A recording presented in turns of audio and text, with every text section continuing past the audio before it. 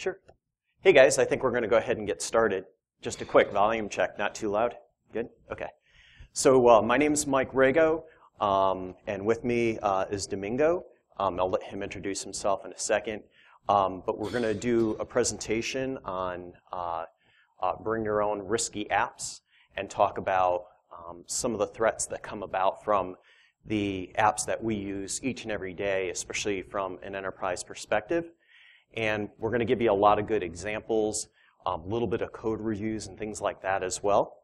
And yeah, I think we'll go ahead and get started. Did you want to add anything, Domingo? Or? Just our contact info is on the first slide. Feel free to shoot us a tweet or an email. And we'll take questions, I guess, towards the end so we can get through the content. So I don't really want to spend too much time talking about myself, but we will have some other presentations at some other shows throughout the week around data hiding and steganography and things like that, which is something I do a lot of research in. Also do a presentation around the iOS attachment vulnerability and giving some examples of that. And then also mobile network forensics for those of you guys on the forensics side. So look for us at some of the other shows, as well as B-Sides, of course. And with that, I'll turn it back over to Domingo. And most of my main interests are around mobile applications. So security, privacy, both for protecting corporate data, but also protecting consumer data, personal data. Both of those worlds are now intermingled. So we publish quite a bit of research on what we find from popular apps perspective. We work with developers, and we also work with the enterprise and with the app stores as well. How can we increase the level of security and privacy that affect us all when we're using mobile devices? Great. So I think most people are familiar with Mobile Iron. Just one quick slide on who we are and what we do. We certainly kind of stemmed from the mobile device management world and now have gotten into securing and managing apps and content. So in the theme of you old school folks and Dan Farmer and people like that, really getting a good understanding of the behaviors in this case that stem from a lot of the apps that we use each and every day to understand what type of exfiltrations may be happening, what type of data loss vectors may be occurring, what kind of PII information is being accessed or exposed from an enterprise perspective, and how that impacts the devices that you're using in the enterprise network, in the enterprise environment, cloud services, and so forth. So in terms of what we do is monitoring a lot of that type of activity, analyzing that activity, reverse engineering that activity to better fortify the networks that our customers are using day to day. So it's a lot more than just the device. It's definitely around web, apps, and content. So in terms of some of the things that we analyze, and we're going to hit a few rock layers here and dig deeper and deeper. I think you're going to hear Domingo talk a lot about not only malicious apps, but ideally even perhaps more important, risky apps for those apps, again, that we use on a day-to-day basis. We'll both kind of do a breakdown of some examples of some popular apps. Domingo has some really good examples. I'll just kind of review a little bit about some of the own analysis that you guys can do with some free and available tools, and then we'll talk about some of the deeper analysis that AppAuthority does as well. In terms of jailbreak and root, I'm sure we're all familiar with that in iOS and Android. I'll talk a little bit later on about some of the analysis and detections we do around that to not only detect those threats, but also mitigate them as well. I think what's really important is that many times if a device goes lost or stolen and it contains some sensitive data on it, what happens if that device falls off the network? It's great that you can do a detection around a jailbreak or a root, but if that doesn't get notified back to the console, how does it perform a selective or a full wipe? We'll talk about that, and we'll talk about some additional techniques that we use at Mobile Iron for handling that situation. And then certainly some of the other mobile attacks, and again, this is very much related to apps, as well as the device, are those device and app intents. So although the mobile operating systems tend to be very sandboxed in terms of some isolation amongst the apps, there's still those intents, those capabilities that allow you to copy, paste, open in, file upload, and things like that. And then we also take a close look on an ongoing basis at, from a network perspective, in terms of, hey, we know that users are going to travel. And when they travel, they're going to probably connect to open Wi-Fi. It's difficult to lock that down and protect against that, right? So we use a lot of mitigating techniques to basically thwart various types of attacks that may stem from interception, man-in-the-middle attacks, and things like that too, which we'll recap at the end. So at the end of the day, we're looking at the user, the device, and the network.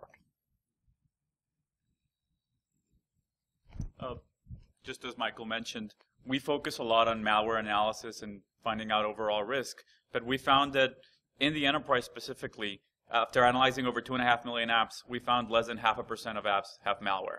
So really, what's the risk? What's the impact? It's apps we use every day. Apps in the top 100, app in the top 200 of free and paid apps on iOS and Android that are just not built correctly or are over-provisioned, over-collecting information, and over-sharing information with third parties. So I'll focus on a little bit of both of those examples. In addition,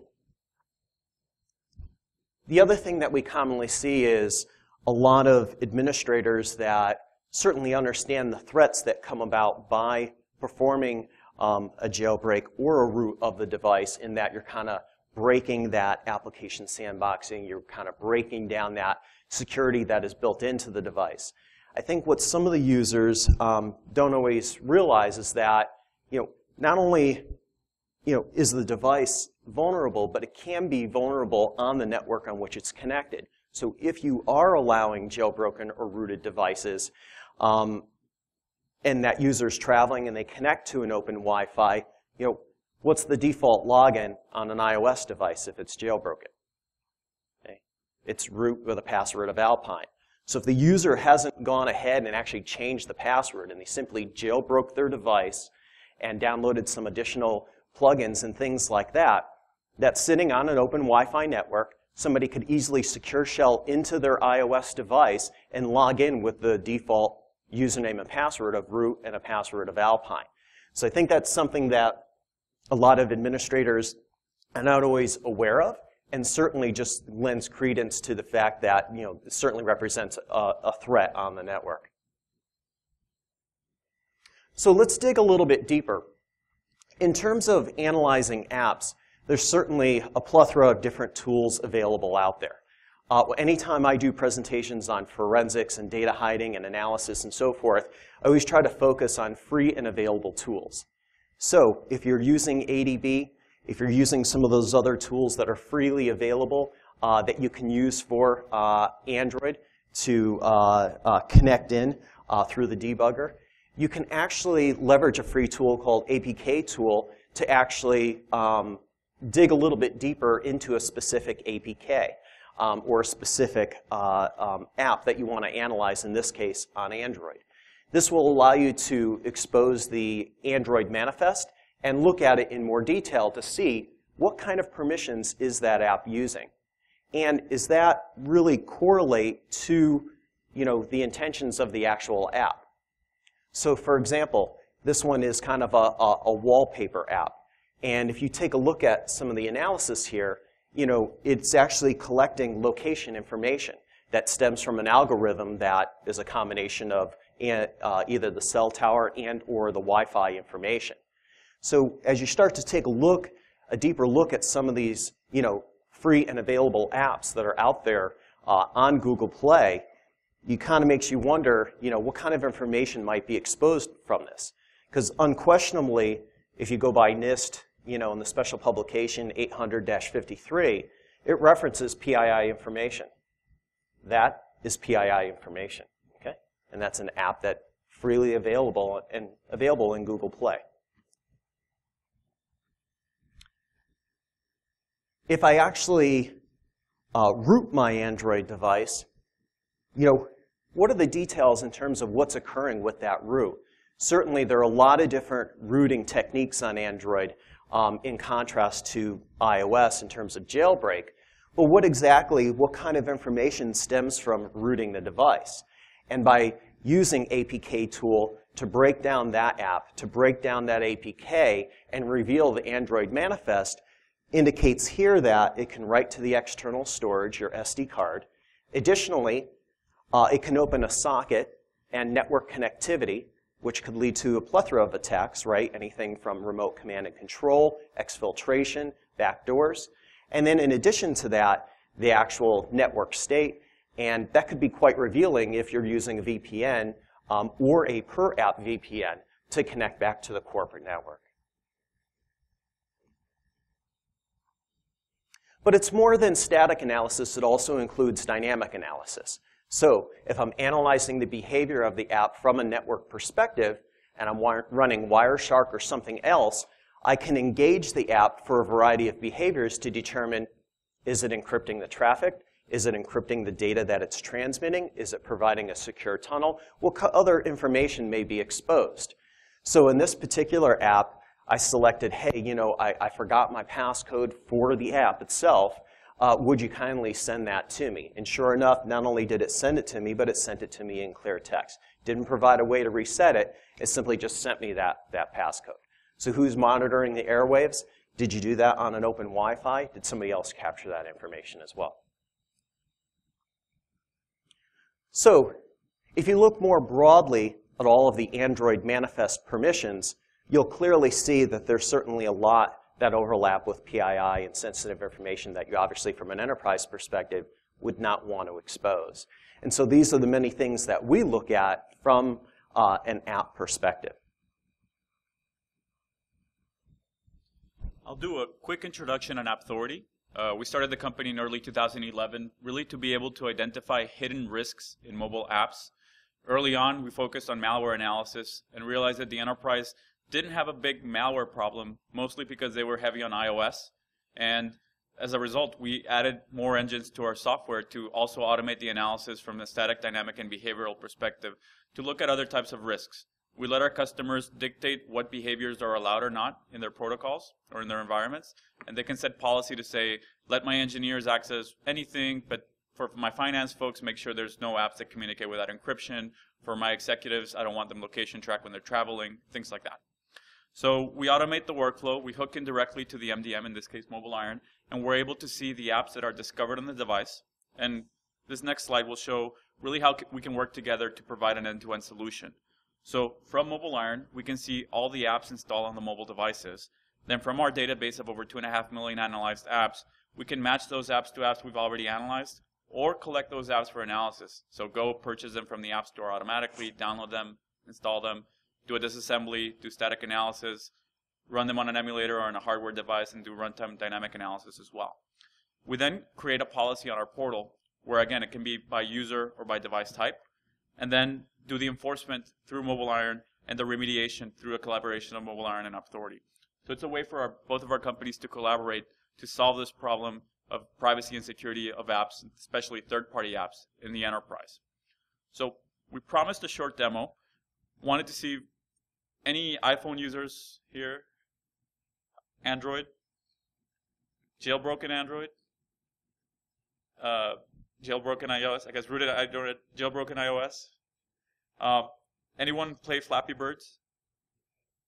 So Flappy Birds was pretty popular for a while, and then the developers pulled it from the App Store. So we wanted to see what can happen with a targeted version of Flappy Birds. On the left, we have the target device. We're able to see that it has some accounts there.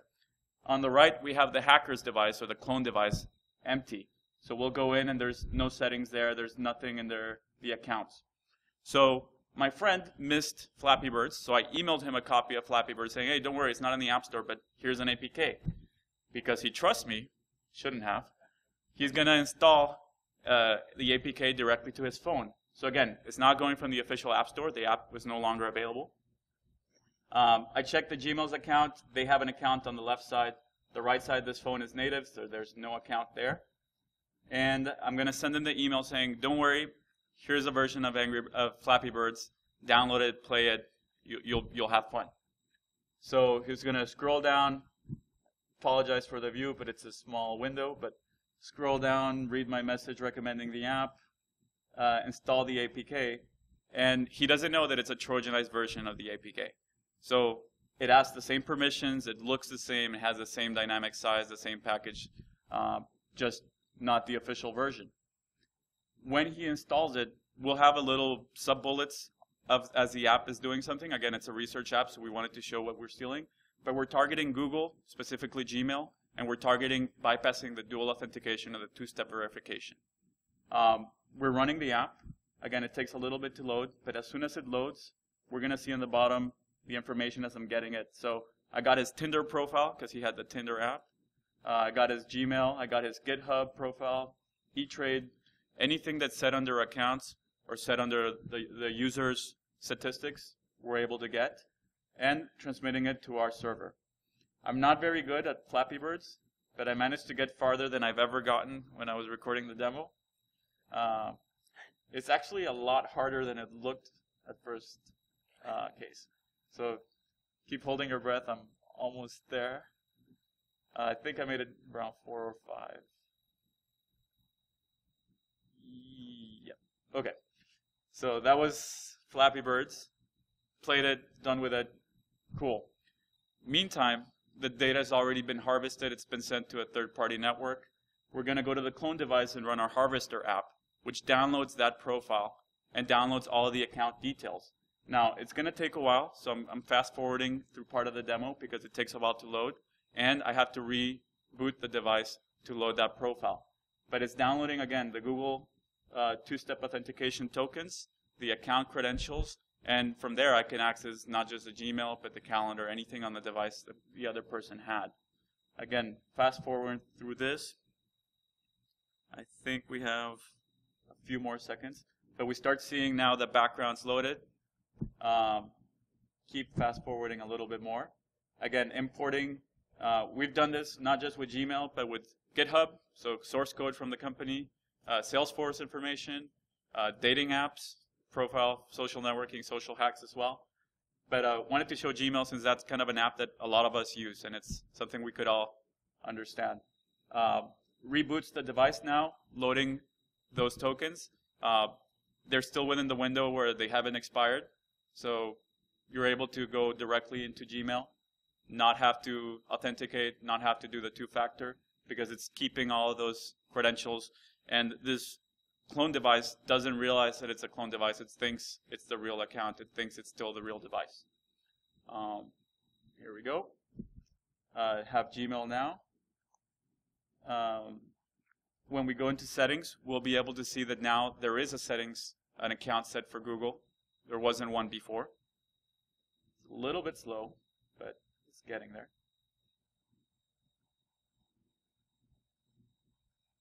Scroll down a bit. So we see a Gmail account has been imported onto the device now. And then when we go back home to the home screen and open the Gmail app, we'll be able to see, read the user's emails, be able to send emails from there as well. It's not a very fast emulator, but it's working.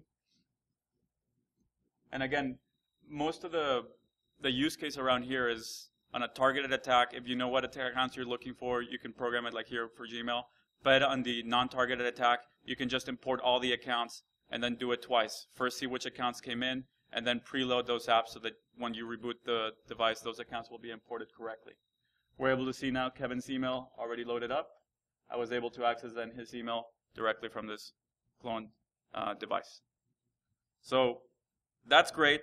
That's malware that we wrote, or that's kind of spyware or malware. But and that's mostly what IT professionals and security professionals worry about when they think about mobile security. But then when we look back to the hard data, again, been in business since 2011, analyzed over 2.5 million apps, less than 0.5% of the apps in corporate environments have malware. But about 81% of apps had issues, security issues and concerns. It's not bad people making bad apps with malware. It's good people making bad apps. They're either insecure programming practices, they're using bad third-party tools and SDKs, or they're trying to monetize too aggressively. They're harvesting too much data, trying to sell it to different third parties like advertising networks, analytics frameworks, even social networking sites, and then profiting off the users. Less than 20% of apps we look at in general would pass a traditional enterprise-grade security test. So just released this week, we announced our app reputation report, which we publish every 6 months. We looked at the top 400 iOS and Android apps, both free and paid, So we'll do a side-by-side of iOS and Android for free and then for paid. In terms of what data was being collected, location tracking is something that's been common for a while. More than 50% of the apps now location track, whether they need to for function or not, because the ad networks will pay more money if you give them localized data on users than if you just give them user data. Next, access address books. That's something that we've seen increase quite a bit. Sometimes it's just read on the device, but sometimes it includes exporting the address books as well. In the enterprise side, we've seen a big increase in corporate spam as mobility has increased, because users are sharing not just their personal address book, but their whole company address book if they sync with Outlook, for example. So now you're giving away phone numbers, emails, and mailing addresses of folks in the company, and it leads to more phone calls into people's desks. Calendars is the only thing that decreased year over year from last year. We saw LinkedIn get in trouble for accessing calendars without notifying users on iOS. And when they removed calendars, they were taking meeting minutes, call-in information, any attachments that were there could be confidential information, and data mining it. Now iOS 7 requires permission to use the calendar, but still, a lot of our users in the enterprise will give permission to anything, right? They just click OK, OK, OK. There goes our calendars as well. IMEI is interesting in the sense that it's, especially with UDID, it's a cookie that you can never delete. So even if you're using different logins for different apps, if it's tied to the UDID, they know it's you across all your app traffic. And now if you marry that with the next slide, who is receiving the data? If you marry that with the analytic frameworks, even if it's just IMEI or even if it's a temporary device ID now that Apple offers that, they can still identify who the user is based on their traffic across multiple applications. So it's not just one developer getting your information or your user's information. It's now a pool of developers that have access to these analytics frameworks and do data sharing with them. Advertising networks, expected on free apps. If you don't pay for the app, you are the product or your data is the product. Social networking, especially with now single sign-on with Facebook. You can sign into any app, or over 70% of the apps on Android using Facebook. But that just increases the number of third parties that are collecting user data and sharing user data and device data. And then cloud and file storage has been growing a lot. A lot of our customers worry about Dropbox. They're trying to prevent rogue IT where folks come in and save corporate documents directly on Dropbox. So using an MDM or using the firewall, they might block Dropbox.com or they might block the Dropbox app. But there's thousands of apps that have a backend connection, an SDK or an API connection to Dropbox directly from the app. So if they just focus on the Dropbox app, they're going to miss a lot of it. I'll speed up a little bit, but just to show on the paid side, we were surprised. Again, the behaviors are still found pretty often. In-app purchases, still pretty big on free and paid. I know there's a lot of controversy in Europe where the government wants Apple and Google to not call the apps free if they have in-app purchases, because it ends up not always being free. But also ad networks on paid apps, almost 50%. Sorry. Here we go for ad networks. Almost 40% are still using ad networks even though the app is paid. So you might not see an ad surface, you might not see a pop-up, but there's still an ad network in the background that's collecting information, harvesting the data, and then selling it to data brokers. So from this perspective, paid apps were a little bit safer than free apps, but they're still leaking a lot of information. Next, I wanted to just say, okay, what are the top 5 failures that developers are making in general? Again, these are good people making bad apps. It's not malicious intent. It's not malware. There's other solutions that we were doing to help combat malware, but this is a bigger issue because it impacts every app, not just malicious apps. But using poor or bad third-party SDKs, and I'll show some examples, permission abuse, which we see a lot, improper handling of private data, terrible cryptography, and then airing dirty laundry. A lot of developers keep personal or development information on the app. I'll show some examples as well. So a lot of times we find a risky app, we publish it, and the developer contacts us and says, hey, no, we're not doing that. And we show them the analysis. In fact, they are, but they did it through an SDK. They didn't even know the SDK was doing that. So this is a very popular SDK for adware. It's very aggressive, and it violates COPPA, which is the Children's Online Privacy Protection Act. A lot of developers can get in trouble for this directly with the government that's starting to fine folks for this, even without their knowledge. So if any developers out there, just keep an eye out for this. Quick example of just the amount of data that this SDK was collecting. It's taking your zip code, your phone number, your app ID, app key, IMEI. Okay, maybe fine. But now if you go down to the bottom, it's getting the user's age, which now is PII. If it's anyone under 13 and you don't have a privacy policy, you could get fined for this, for something your ad network did, not even the developer did themselves. The city, the state, the latitude, longitude, so location of the user. Again, the more information the developer collects, the more they get paid. So there's kind of a reverse incentive towards privacy and security. But as users, we need to raise awareness that we shouldn't just accept all permissions and push back. We have seen some improvements on calendar access as users push back on that. So if we push back on the other behaviors, we might see some improvement there. Other issues with permissions, sometimes there's an underprivileged application that tries to sidestep the permission. I'll show an example of a big bank that does that on the next page. Overprivileged applications, some developers, they're lazy and they say, okay, give me every permission, and that way, if I ever need it, I'll have it. Or if I need it in a future functionality, I won't have to add it again. And the problem with the confused deputy that says, you also have to guard your application from other apps that might try to leverage your permissions. So if your application has permission to send text messages, for example, and another application doesn't, but you can communicate with that application, specifically on Android, that application could submit a request through your app to send a text message. So which app really did send the messaging and which one had the permission? So that's something we look for on Android as well. But more under permissioning. A lot of applications don't have permission for location tracking because to use GPS, now both Apple and Google require you to let the user know.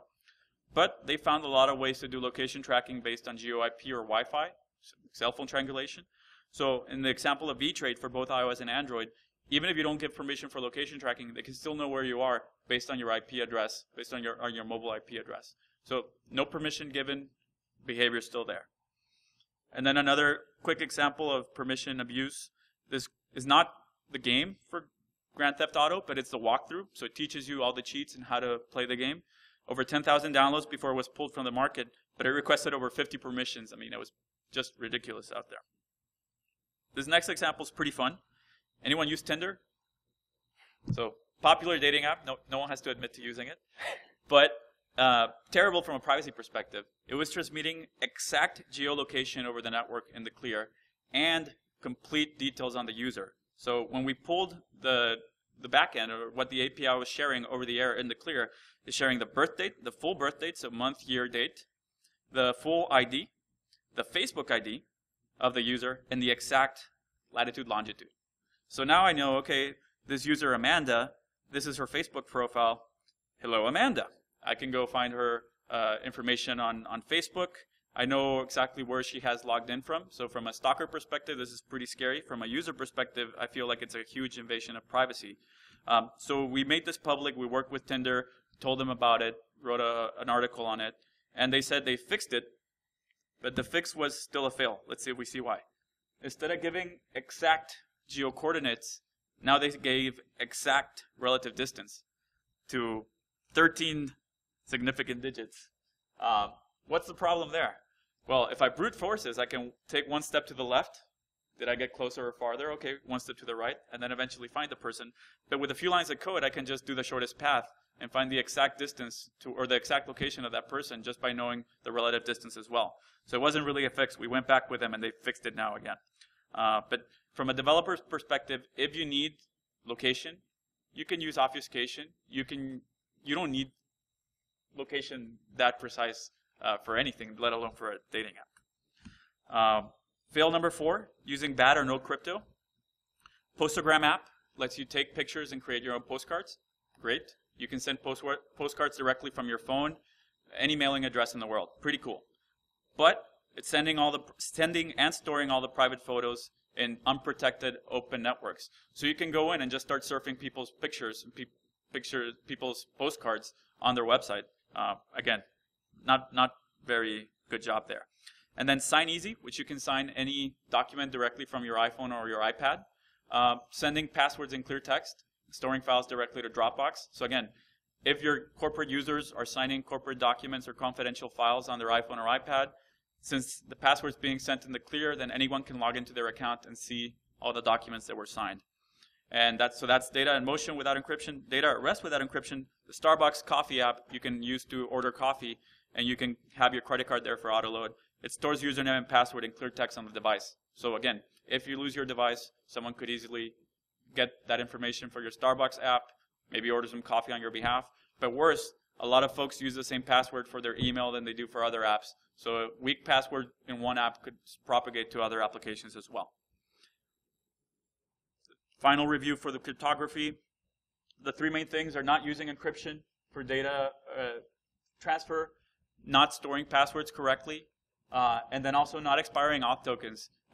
This was finally fixed by Facebook, but originally Facebook was set to never expire. So if your auth token was compromised, you would lose access to Facebook, and you would lose access to every app that you can log into Facebook with. So that's a big issue there, especially with single sign-on. The final fail, dirty laundry. Just a lot of developers have their design notes, maybe the meeting notes in the application itself, debug information, and forget to remove it when they publish the app to the App Store. So for Pandora, we were able to find, hey, this Casey dude we know everything about his workspace environment where all the file structures are. We were able to find him on LinkedIn as well. And we sent him a nice note to let him know and blacked out his face just to not embarrass him too much. But as developers as well, make sure that you don't dare air any dirty laundry, especially from an internal corporate app that you build. That can give an attacker an insight into how to maybe get into your app or how the app was built as well. So again, we talked about this slide earlier, but just a quick summary. Malware is less than 0.5% of the apps out there. Yes, it's growing exponentially, as a lot of the AVs like to say, but so are good apps. Apps in general, the whole app ecosystem is growing exponentially. Malware as a percentage of the overall app market is not really growing that much. So while we do monitor it and we do keep an eye on, it's our responsibility to raise awareness of just apps in general, not just malware.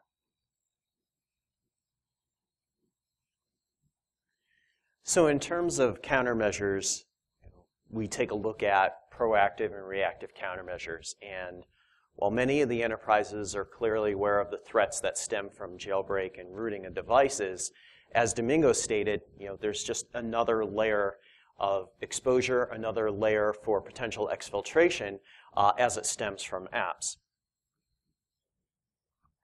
So when we take a look at a holistic mobile security strategy of both proactive and reactive countermeasures, and we take a look at, for example, jailbreak and rooting, which from a malicious app could stem from that, causing a jailbreak or a root. One of the common things that we see is that a lot of enterprises want to detect jailbreak or rooted devices and then do some type of quarantine, which might selectively wipe the enterprise data or do a full wipe of the actual device. The drawback to that is that traditionally that requires a phone home.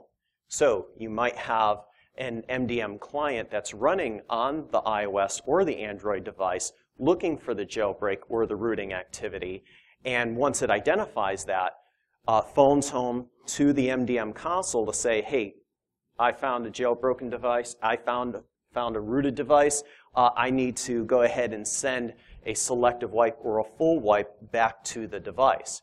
But what happens when that network connectivity is severed? In the case of lost or stolen devices, it's quite possible that that device may fall off the network. And when it does, it can't phone home anymore. And thus, you can't perform the selective or the full wipe on the device. So one of the things that we've added to our product is the ability for offline jailbreak and root detection. So in the event that the device is lost or stolen and falls off the network, or someone more nefarious takes that, chucks it in a Faraday bag, connects it to their laptop, and tries to sideload something, we now have added the ability for offline jailbreak and root detection without the need to phone home. And then as a result, we can still perform that selective or full wipe of the device if that's what the enterprise desires. So that's something that we've added, and I think we've gotten really good feedback from customers around that. How that relates back to what we're talking about in terms of apps. Well, when we start to get down to the app level, we leverage what App Authority does in terms of their research and intelligence, and leverage that to also trigger things as well within our console. So if you decide that you've got a threshold that if the app is above a certain risk level, if it is identified as malicious, things like that, and trying to be a little bit more proactive, that can cause various types of quarantine triggers within the console as well. And then getting back to kind of where we started back at the beginning, also on the topic of apps, is related to something that came out in iOS 7, which is the ability to do a per-app VPN. We at Mobile Iron had been previously doing what we call App Tunnel for both iOS and Android to allow you to alternatively use kind of a per-app VPN instead of a full-blown VPN. Obviously, one of the arguable drawbacks to a VPN is the fact that you inadvertently, at least by default, are allowing everything on that device to access the corporate network when it VPNs in. So all those risky apps we talked about, any kind of malicious apps, and so forth, might also have access to the corporate network. And obviously, that's a bad thing. So by leveraging a per-app VPN, like in the case of iOS 7, and terminating that using some kind of secure mobile gateway instead of your VPN, provides you that ability to say, no, I'm only going to allow the apps that I permit, only the apps that I've permitted for the enterprise, and only if the device is in compliance, meaning it's not rooted, jailbroken, or otherwise. And thus provide a little bit better security around fortifying that secure access to the corporate network.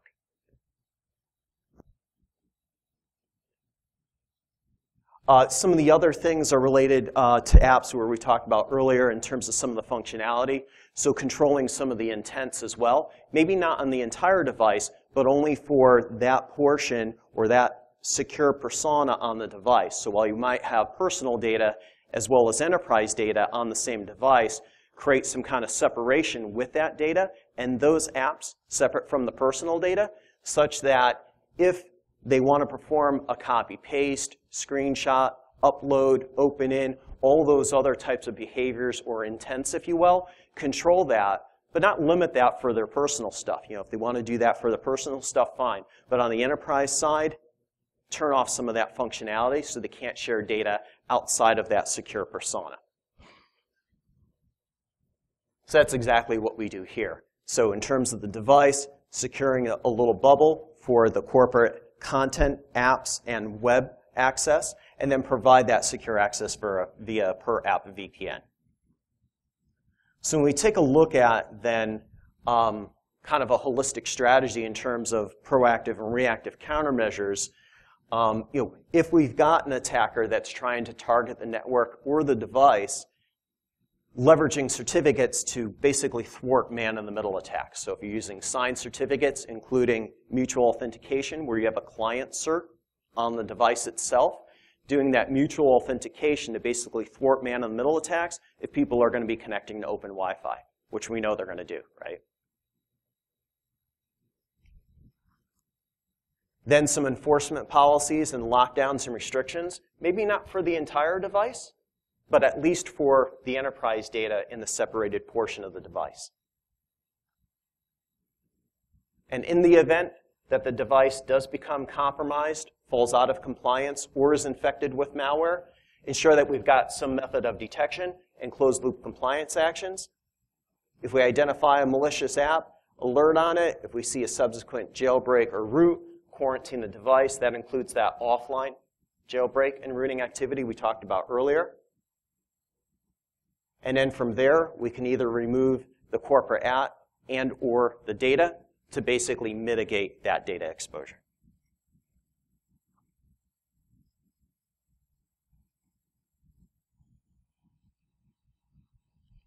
So yeah, in general, from a takeaway perspective, there's a lot of talk about BYOD and bring your own device in the enterprise, but really the devices part has been, that beast I think has been tamed, or at least there's technology around that. But the new question is, what do we do about bring your own apps, bring your own risky apps as well? When apps are being created by developers all over the world, it's incredibly fragmented. 5 years ago, most of the software in the enterprise came from Oracle, SAP, Microsoft, Adobe, at least some names, maybe not trusted, but names that the companies were familiar with. Now apps are coming from OMG Pop and Zynga and King.com and all kinds of developers. So these developers might not have the same expertise in building software, yet we're using them in a corporate environment, and we're accessing corporate networks in corporate frameworks. There's more risk than just malware. So part of that is just education from a user perspective. We forget that these are computers as well in our pockets. With laptops and desktops, at least some of our users learn not to open executables, not to open email attachments from folks they don't know. But with applications, we just download anything, accept any permission, just click yes, yes, yes, give me the app. That requires a little bit of re-education from a user perspective, but also from our security professionals' perspective of what we can do about it. BYOA really leaves a threat to not just the user's data, but also the corporate data. So it's not us versus them, IT versus the users. It's our calendars have personal data. We care if they get leaked out. It has corporate data as well, our address books as well. So how can we, with education and app analysis automatically, provide these kind of reports to users so they make better decisions? And it's more than just a user. It's posing a risk to the device and to the network as well.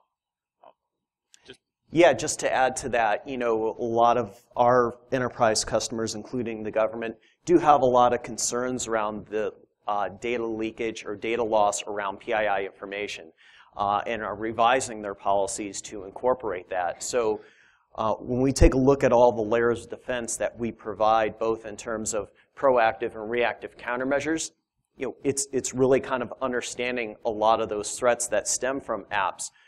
If you want to do your own testing, I outlined a few, simple tools and techniques at the beginning, but certainly you're not going to be able to do that across the enterprise. And therefore, that's kind of, in terms of what App Authority does in all their analysis of 2.5 million plus apps across Google Play and the App Store, is really kind of leveraging that intelligence to provide yet another layer of defense in that layered security model. And then at the end of the day, by combining those, really providing those proactive and reactive countermeasures. Didn't have a lot of time to get into that one slide where I kind of outlined a lot of proactive and reactive countermeasures, but we did kind of show that more from a flow diagram in terms of some of the threats and then a lot of the different countermeasures that you could use. So with that, we have a few minutes for questions, and again, sharing our information in case there's questions after the fact as well. Anyone have any questions?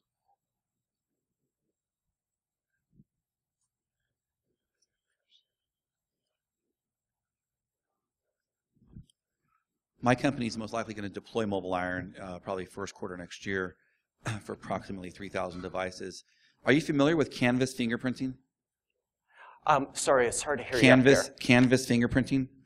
Yeah, a little bit. What kind of questions did you have? So my question was, when you're traversing the internet, for those of you that don't know what it is, it's a technology that when you go to a website with a device, whether it be a computer or a mobile device, your device creates a picture. It's the same picture, but every device that accesses that particular website makes the picture a little bit differently than another device. That allows them to identify you. It creates an identifier for you, and then therefore they know who you are. So my question is there any plans, or maybe not at this point, but to basically mask your identity when you're traversing the internet on a Mobile Iron platform? Because for a company or even for an individual, the more that they learn where you're traversing and they're sharing data, it's no more than like having a cookie on your computer, right, on your phone. Yeah, it's a great question, and there's not always a silver bullet for all of it. For those paranoid customers that would rather not share that kind of information, we kind of use techniques that are a little bit different in iOS versus Android. So, for example, if you're going to use some kind of kiosk mode or Samsung Knox, which is now morphing with Android L and all that, there's certainly some steps that you could take. And the other question I would ask is, are they just on the Wi-Fi, or are they, cellular-based devices as well? So, on the corporate network, we do find that some organizations are leveraging filters for things, as Domingo mentioned, for Dropbox and things like that, but also, some other uploads. So again, kind of a layered defense. I don't think that there's, at least I'm not aware of, that we have a silver bullet for something like that today. That's something I could definitely ask our engineering to see if it's something that they're already testing and or developing in-house. The short answer is I don't know if that's something that we have as sort of a silver bullet, but I know in terms of data loss, we've kind of got a number of techniques we can do to kind of thwart some of that activity. So, someone else had a question too. Yeah, that gentleman. Yeah, I was just asking a question about the demo that you did. What actual exploit were you using? Was it the DEF CON one from last year that stole Google creds? Because I noticed you only demonstrated the Google account, but not. You mentioned you also got all the other ones. Is there something else? It wasn't Google specific, so it was from the device getting those accounts, getting the tokens, so the full string for the login. If you're doing within a quick window, those haven't expired yet. So even from another device, that same token is going through. So it was simpler than the hack from last year that affected Google. It's just taking those credentials leveraging as if you were back on the device, just clicking the Google app again. It's thinking it's the same communication port. Was the original app rooted? It can be rooted. It doesn't have to be rooted for some of the accounts. For Google, it has to be rooted, yes. For the other gentleman's question, one other thing came to mind. What some of our customers are doing is taking one of two techniques for that. So if they're looking to further filter that or control that, traditionally people, like in the case of iOS, for example, would use some of the proxying redirect capabilities. So although that may be a device, maybe a phone, it's on a cell network, it may sometimes be on the corporate Wi-Fi, but many times is not. They're redirecting that traffic into the corporate network before it then goes out to its final destination. In terms of what we do on our secure mobile gateway is with the per app VPN capabilities or the tunnel capabilities, some of our customers are also redirecting the traffic via that mechanism into the internal network so they can then filter it outbound as well. So that might provide an additional layer of defense you could use for that. And some of our financial services customers are definitely using it and have found it really, really valuable. So probably have time for one more question.